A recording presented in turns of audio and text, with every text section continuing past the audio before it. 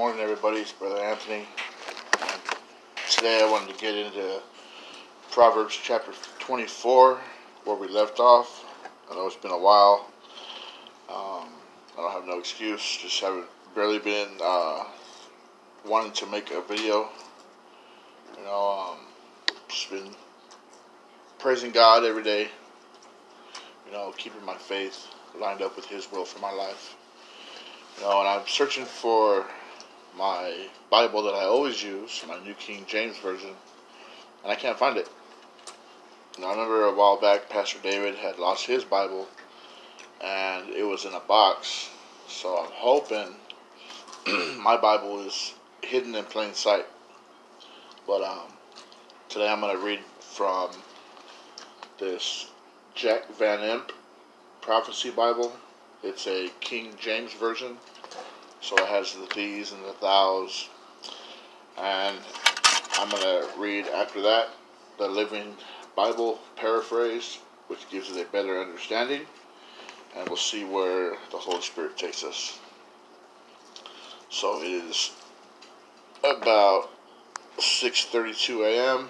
We'll be taking the kids to school in a little bit, and let's get our day started. Dear Heavenly Father, I want to thank you for this day. I want to thank you for this time that I get to wake up and read your word to your people, Lord God. I ask that something gets spoken that we can use, that we can apply to our lives, so that we can continue to walk worthy of our calling, so that we can continue to find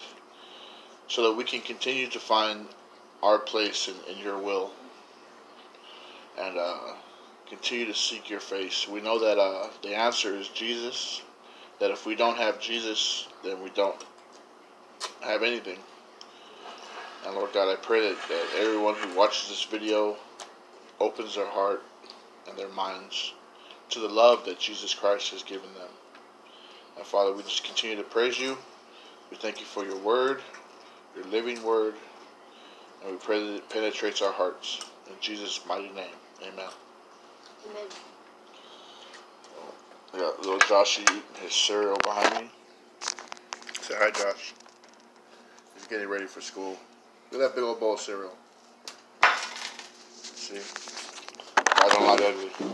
Clean up your mess, boy. Okay. Proverbs Chapter 24. It says, Be not thou envious against evil men, neither desire to be with them. For their heart studieth instruction, and their lips talk of mischief. Through wisdom is a house builded, and by understanding it is established. And by knowledge shall the chambers be filled with all precious and pleasant riches. A wise man is strong, yea, a man of knowledge increases strength. For by wise counsel thou shalt make thy war, and in multitude of counselors there is safety. Wisdom is too high for a fool. He openeth not his mouth in the gate. He that deviseth to do evil shall be called a mischievous person. The thought of foolishness is sin, and the scorner is an abomination to men. If thou not faint in the day of adversity, thy strength is small. If thou faint in the day of adversity, thy strength is small. If thou forbear to deliver them that are drawn unto death, and those that are ready to be slain. If thou sayest, Behold, we know it not, doth not he that pondereth the heart consider it? And he that keepeth thy soul, doth not he know it? And shall not he render to every man according to his works? My son, eat thou honey, because it is good, and the honeycomb, which is sweet to thy taste. So shall the knowledge of wisdom be unto thy soul, when thou hast found it. Then there shall be a reward, and thy expectation shall not be cut off. Lay not wait, O wicked man, against the dwelling of the righteous. Spoil not his resting place. For a just man falleth 7 times, and riseth up again, but the wicked shall fall into mischief. Rejoice not when thine enemy falleth, and let not thine heart be glad when he stumbles. lest the Lord see it, and it displease him, and he turn away his wrath from him. Fret not thyself because of evil men, neither be thou envious at the wicked. For there shall be no reward to the evil man.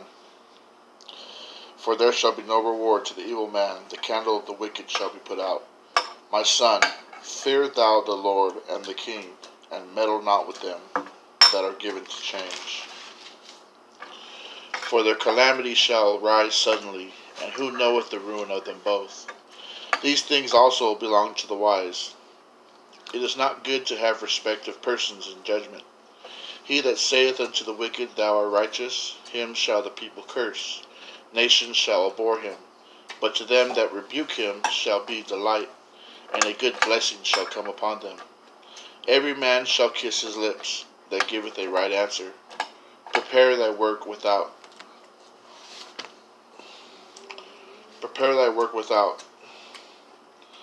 and make it fit for thyself in the field, and afterwards build thine house. Be not a witness against thy neighbor without cause, and deceive not with thy lips.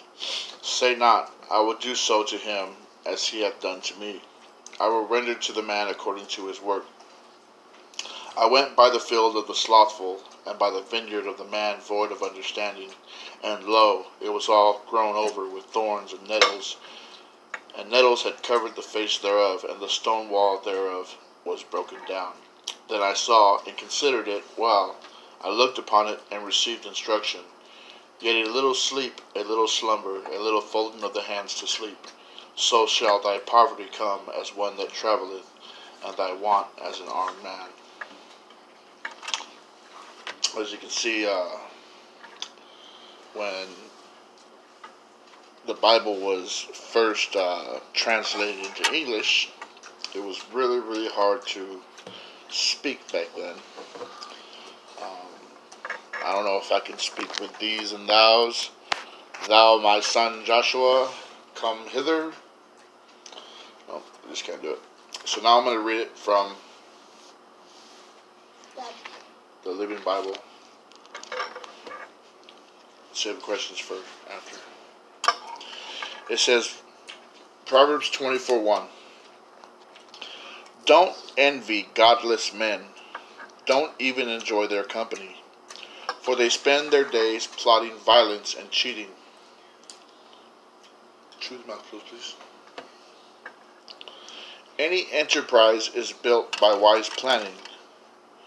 Any enterprise is built by wise planning, becomes strong through common sense, and profits wonderfully by keeping abreast of the facts. A wise man is mightier than a strong man. Wisdom is mightier than strength. Wow. Don't go to war without wise guidance. There is safety in many counselors. Wisdom is too much for a rebel. He'll not be chosen as a counselor. To plan evil is as wrong as doing it. Wow. See that? To plan evil is just as wrong as doing it. So to have a mind set on doing bad things is the same, is even worse than the action of doing it, you know. Verse 9. The rebel's schemes are sinful, and the mocker is the scourge of all mankind. You are a poor specimen if you can't stand the pressure of adversity. You know, if you can't stand the pressure of adversity, then there's something that needs to happen in your life, or you need to start trusting in the Savior. You know, I was wondering why my arm wasn't being healed. People were praying over it. You know, brothers were praying over it, and it wasn't getting healed. You know, and somebody said, you need to stop looking at the healing and start looking at the healer. You know, and when we go through adversity, we need to stop looking at the act of being saved, but we need to start looking at the Savior. You know, start looking toward Jesus, because He's the way, our way out. You know, just like when Peter got out of that boat and he started walking on that water, he said, Lord, if it's really you, have me come to you. And he's like, come. And Peter started walking on the water. But when Peter looked around and saw the storm and took his eyes off Jesus, that those adverse times, that stuff that he was going through, it started to make him sink, and we need to keep our eyes focused on Jesus Christ. It says here, you are a poor specimen if you can't stand the pressure of adversity. The only way we can stand up against that adversity is by having our eyes and our heart focused on Jesus Christ. Verse 11. It says, rescue those who are unjustly sentenced to death. Don't stand back and let them die. Don't try to disclaim responsibility by saying you didn't know about it. For God knows. For God, who knows all hearts, knows yours, and he knows you knew. And he will reward everyone according to his deeds. My son, honey whets the appetite, and so does wisdom. When you enjoy becoming wise, there is hope for you. A bright future lies ahead. See, Solomon's writing these proverbs to give us wisdom. To give us wisdom against evil people, against adultery, against sinning, all kind of sin. Get your brush and your water bottle. He's giving us warnings about not trusting in God. The blessings that we get when we trust in God, and all this wisdom is strengthening us. It says here that wisdom is better than strength. Where's that at? Wisdom is mightier than strength. A wise man is mightier than a strong man. And we're not gonna fight our way with our fists to get to heaven. We're gonna be wise, and we're gonna make the right choices in life and accept Jesus Christ as our Savior, and that's how we're going to get to heaven, by having wisdom, not by fighting with our fists. It says, rescue those who are unjustly sentenced to death. Do not stand back and let them die.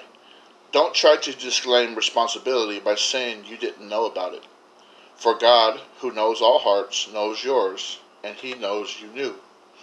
And he will reward everyone according to his deeds. All right. I read this one. My son, honey whets the appetite, and so does wisdom.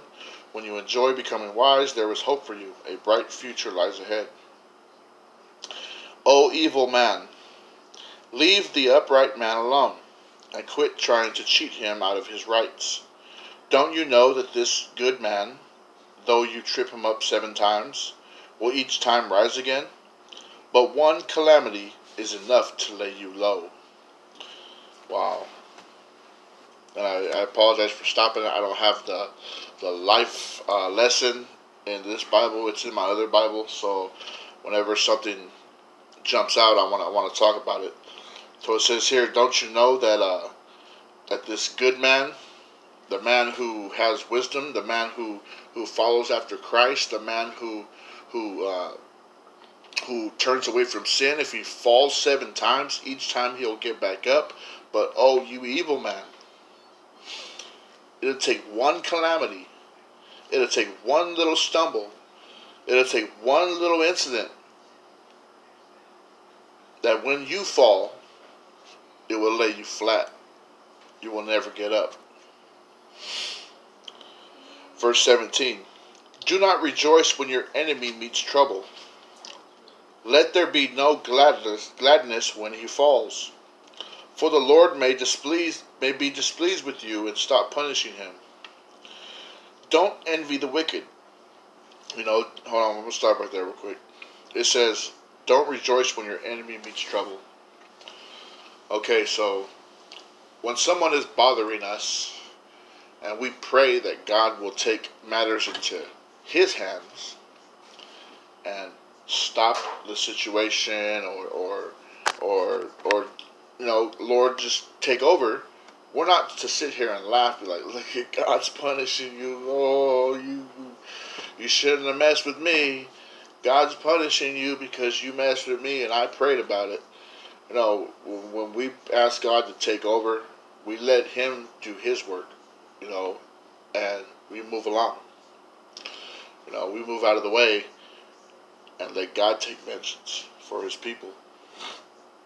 Verse 19 and 20, it says, don't envy the wicked. Don't covet his riches. For the evil man has no future. His light will be snuffed out. My son, watch your step before the Lord and the king, and don't associate with radicals. For you will go down with them to sudden disaster, and who knows where it all will end. It says, here are some additional proverbs. It is wrong to sentence the poor, and let the rich go free. He who says to the wicked, you are innocent, shall be cursed by many people of many nations. But blessings shall be showered on those who rebuke sin fearfully. It is an honor to receive a frank reply.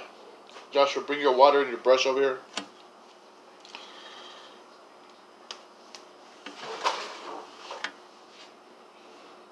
Develop your business first before building your house. Don't testify spitefully against an innocent neighbor. Why lie about him?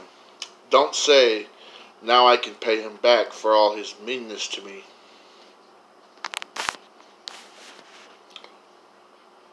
Verse 30 and 31.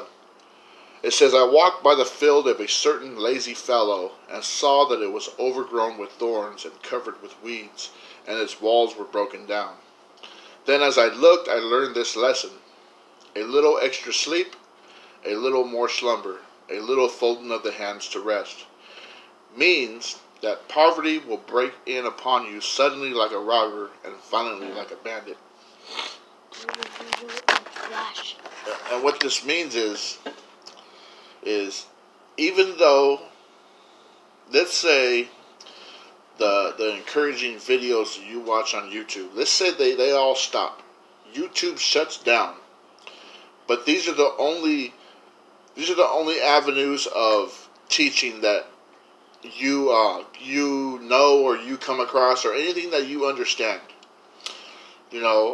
And let's say all that stuff shuts down. You have a Bible in front of you, but because that shuts down, you close this book. You close this book and you never read this book again because you have no one else to help you along when reading it. I'm coming here right now, baby. It is only then, I want you to realize that you cannot fully trust in us making these videos. I always encourage you to read your Bible. Open up this book for yourself. Don't take one man's opinion. You can read this same chapter and gain so much more knowledge than what I was just talking about. There's things in here that can apply to you. There's things in here that can apply to me. There's things in here that can apply to them. Josh, put your socks on right there. Sorry, I'm trying to make the video and get the child ready at the same time. So it says, what? Oh, because I spilled water. It says, I walked by the field of a certain lazy fellow, and saw that it was overgrown with thorns and covered with weeds. This is the importance of keeping God as the center of your life. You're going to revolve around Him. He's going to be that orb in the middle, and your life is going to revolve around God. Your life's going to revolve around Jesus, around making the right choices in this life, about keeping yourself from sinning. And when we take all that away, that's when our lives start getting overrun with thorns. Our walls start getting broken down. Robbers come in and steal stuff from us. We start getting a little lazier and a little lazier, and we end up broken. We end up in a place where we never thought we'd be, because we thought that it was by Christ alone that could save. Yeah, it is Christ alone that can save us, but He wants us to read His Word. He wants us to study His Word. He wants us to find out our place in His kingdom. I'm not saying that you won't make it to heaven if you don't read your Bible. I don't want to say that to anybody, because there probably is. There's people who before there even was a Bible that were going to be in heaven. But we have this. We have these basic instructions before leaving Earth. You know, the living basic instructions before leaving Earth. You know, and Christ wants you to get to know who He is and get to know your place in His kingdom. You know, these words were written many, many years ago, you know, and before either of us were born. But I find myself in these verses all the time. And I'm going to read Hosea 10:12 because it talking about the lazy man in his field. And this verse ties right into it. And this was the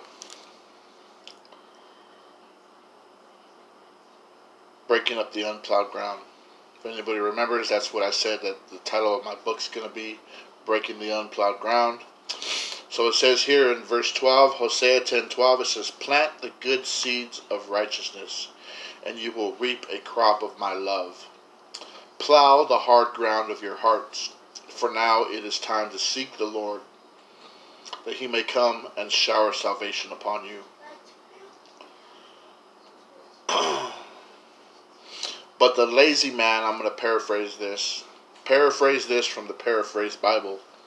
It says, "But you have cultivated wickedness." And I'm going to add, "But you, lazy man, have cultivated wickedness and raised a thriving crop of sin. You have earned the full reward of trusting in a lie, believing that military might and great armies can make a nation safe." You know, in Luke 9:62 it says, "No man, having put his hand to the plow and continuing to look back, is fit for the kingdom of God." So you see, once we start plowing that field and planting those seeds of righteousness, hope, peace, love, you know, love for Christ, love for God, all this stuff, we're building our field, and we're filling it up with the love of Christ, and we're plowing our rows.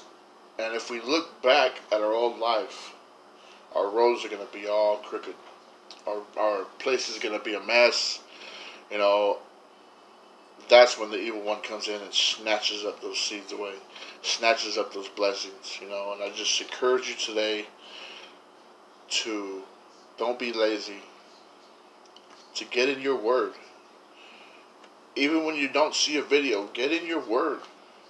You know, like Pastors David and Sharon, they are busy people, and it's okay for them not to post a video. It's okay because they are full-time ministry. They're doing so much for God's kingdom that they should get a break sometime.